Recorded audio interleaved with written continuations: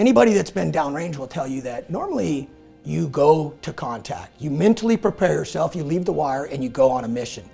Well, we were on what would be considered a relatively safe location on a FOB. I mean, you're kind of de-kitted, relaxed. So it's hard to turn your brain from, I'm just on a FOB, to we're now in a gunfight. We heard a loud explosion. Initially, we thought that the building we were in had been hit directly by indirect fires.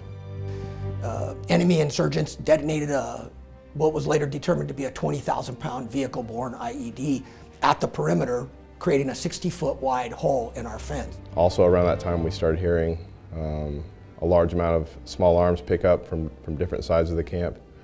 And at that point, I ran and put my equipment on and grabbed my rifle. Within less than 30 seconds of the VBIED being detonated, Earl jumped into a vehicle with 2 other individuals and raced to the scene, essentially to provide any kind of aid, security, first aid. They had placed the vehicle between 2 other special operators as cover. So Earl, being in the back seat, jumped out of the vehicle, exited it. His rifle got caught on the door. The individual still attempting to engage them. I figured that they probably had us. So the only thing I could think to do was pull my pistol and close the distance, and maybe get a few of them and give Nate and Drew time to figure something else out. I don't know how I didn't get hit. Rounds came through the door and window and hit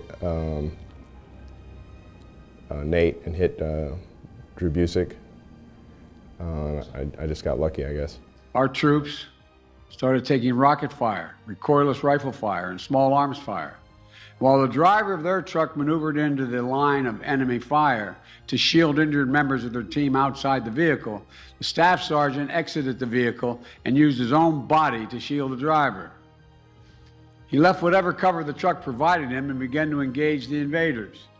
Outnumbered with no regard for his own safety, at times armed with only a pistol, Staff Sergeant Plumlee attacked the insurgent forces, taking them on one by one.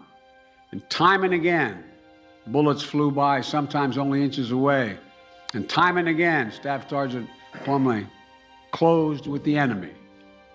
On multiple occasions during the fight, the insurgents detonated their vest right in front of Plumlee, at one point hurling him into a wall and injuring his back. At some point, he saw a wounded American soldier, Staff Sergeant Hollis, and he went over, put 2 tourniquets on him, took him over and got him exfilled. Well, I knew that if we didn't eliminate them as rapidly as possible, it was going to be a mess.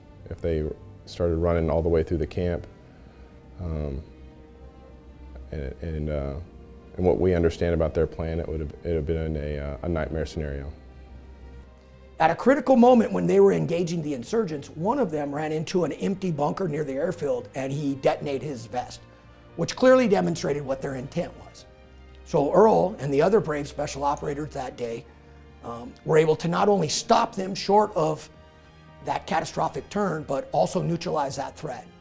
And I think that all of those guys deserve definitely accolades, but above all, Earl has epitomized that which we all strive to be. Staff Sergeant Earl D. Plumlee's extraordinary heroism and devotion to duty are keeping with the finest traditions of military service and reflect great credit upon himself, the Special Forces Regiment, and the United States Army. Signed, Joseph R. Biden, the President of the United States.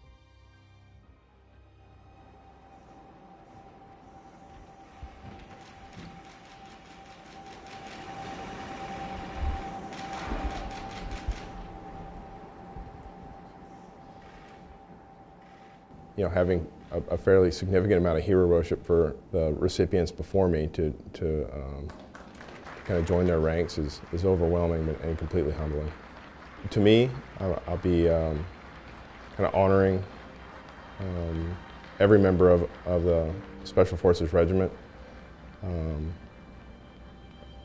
think it's an uncommon award for Green Berets to be able to earn just by the nature of who we work with and where we work. If you do something heroic with the Afghan local police, nobody ever hears about it. And I know, countless stories from all my peers, and to be able to have that medal for all those guys, I think is what it makes me most proud.